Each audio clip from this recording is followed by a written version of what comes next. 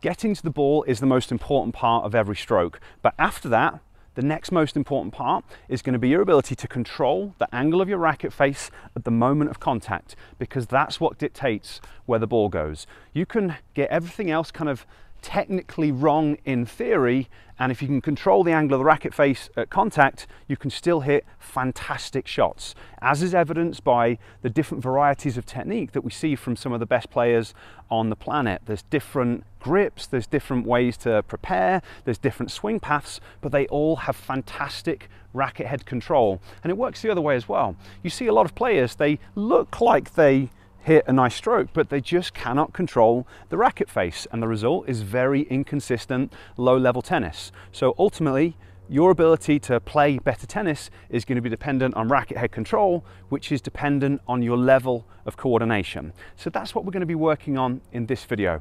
I'm going to be showing you a very simple assessment that we can do to kind of look at your coordination, and then I'm going to be showing you some training drills that you can use to very quickly improve your coordination. I hope you enjoy the video. If you do, it'd be great if you could give me a thumbs up, and if you haven't subscribed to my channel before, really appreciate it if you could do that as well. Obviously, tennis shots are full body complex skills, so ultimately we need the whole of the body to be well coordinated. But here we're assessing and working on a very specific skill that relates to controlling of the racket face. So the assessment is called rapid alternating pronation and supination. So pronation is this movement where you turn the palm down.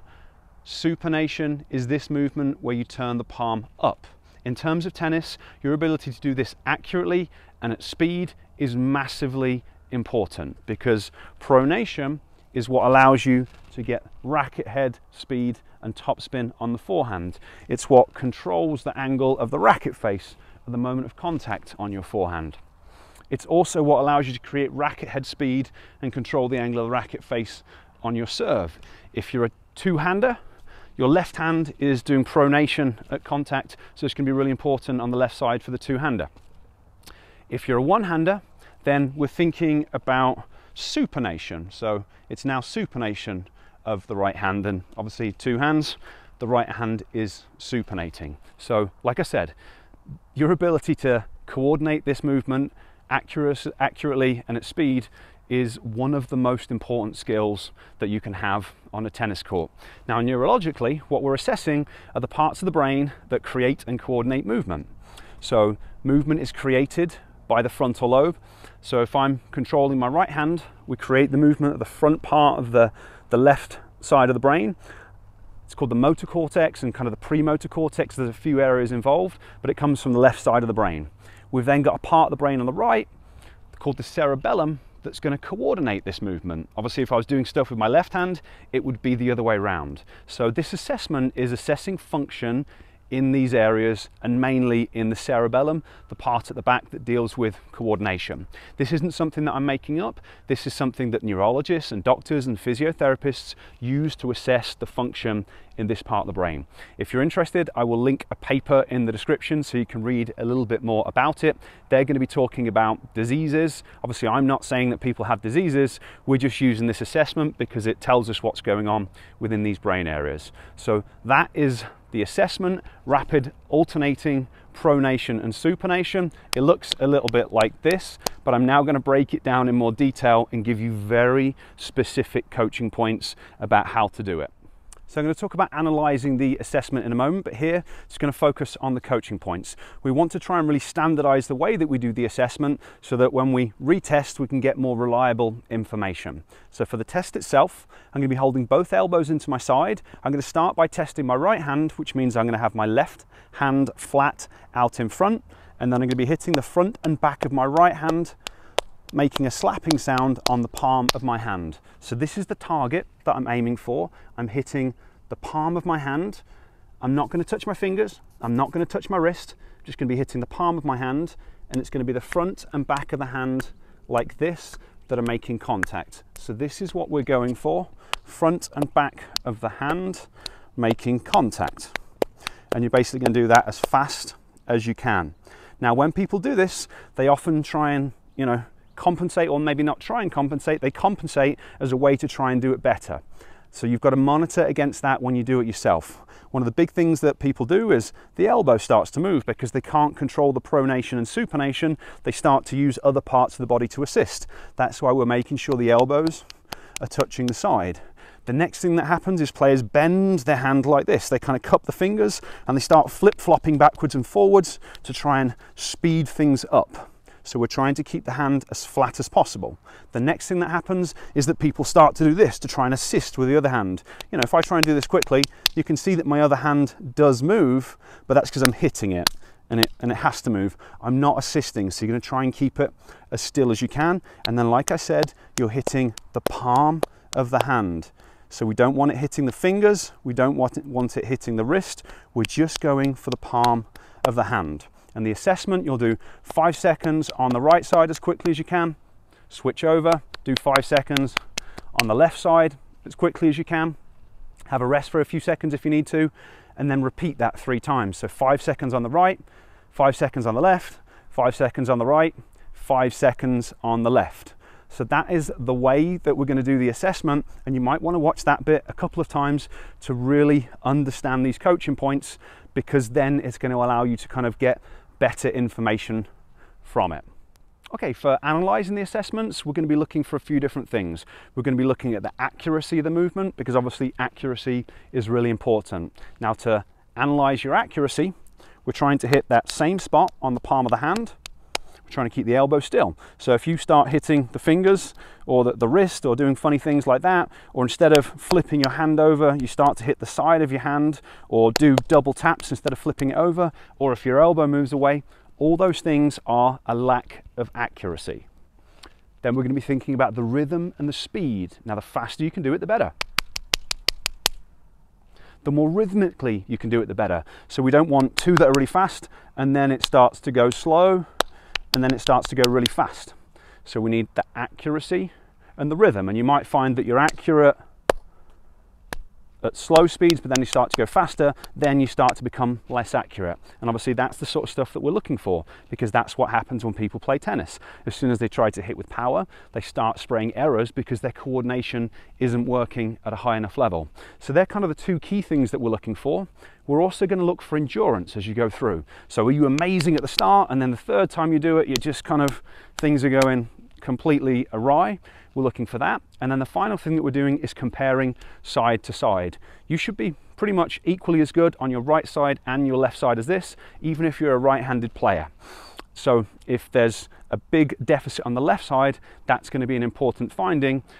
The reason being, the part of the brain that deals with coordination on the left side is also really important for rotating to the left on your strokes. So it's going to be really important for everything you do. So it's all about balance. And for that reason, if you've got a big deficit on one side, whether it's the right side or the left side, that's the side that you're going to use for the retesting that we'll do in the moment. If there are no deficits, if they're even side to side, then you just choose either hand, but I would probably go for the hand that holds the racket.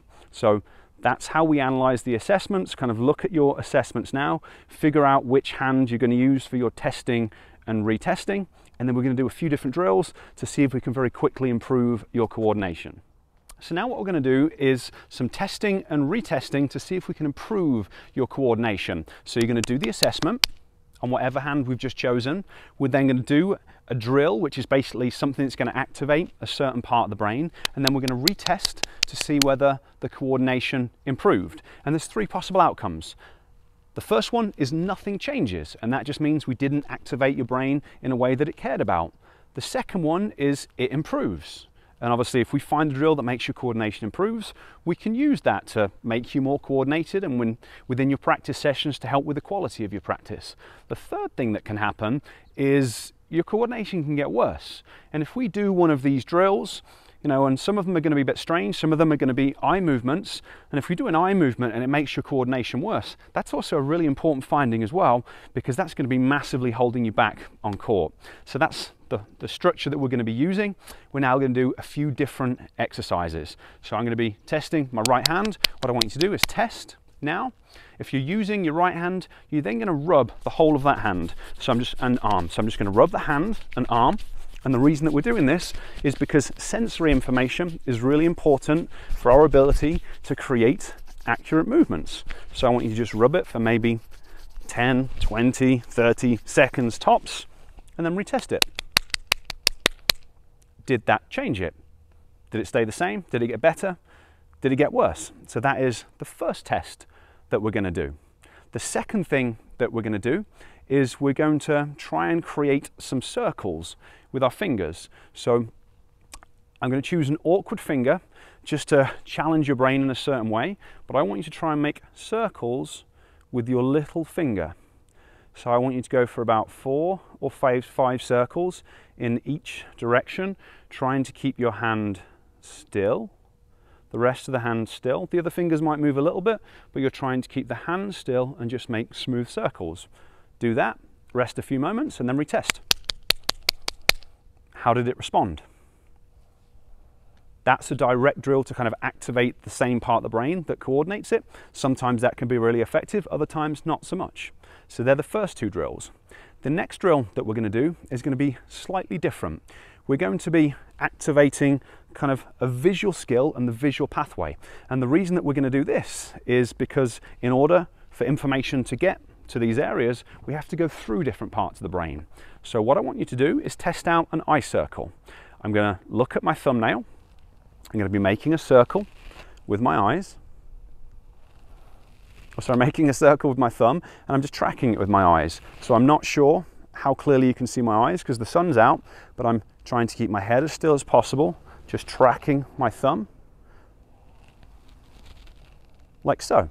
Do about 3, 4, maybe 5 circles tops in each direction, and then retest. Did it change? Was it faster? Was it the same? Was it more accurate? Was it less accurate? How did it compare to the one before? So that's drill 3.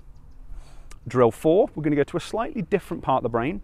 We're now going to look at our thumb, and we're going to turn our head from left to right. So you're going to do that about 5 to 10 times. We're now targeting the balance system that lives in the inner ear. Really important system for everything, but keeping your eyes locked on the ball is going to be a big one. Do that, and then retest. See what goes on, and we're going to do a very similar looking drill. This time we're going to go up and down with the head, so still looking at the thumb. My eyes are locked on my thumbnail. Again, if I'm looking at the camera lens now, I'm not sure whether you can see my eyes because of the sun, but my eyes are staying still, my head is moving. Retest, see whether anything changed. We're then going to do one final drill, which is going to look really strange, but often it can be very, very effective for this. And I want you to draw circles with your tongue. So you're basically going to draw circles around the front of your mouth. Do 5 one way,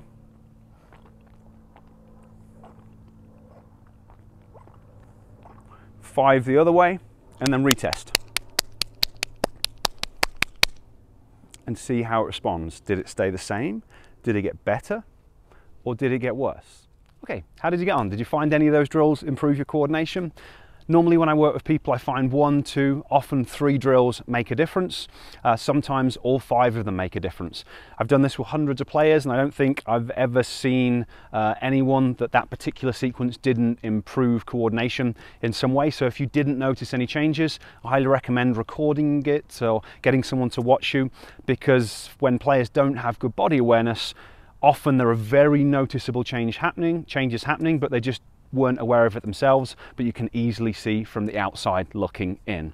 But providing you did find a drill or a couple of drills that worked, the way that you can use these is you can start to do it a few times a day, maybe 3, 5 times a day. Wake up in the morning, test your coordination, do whatever drill it was, retest your coordination, and then carry on with your life. But by doing that, you have upregulated your coordination system. And then a couple of hours later, you do the same thing. And if you do this on a regular basis, you can start to make meaningful changes in your coordination that translate to better control over your shots.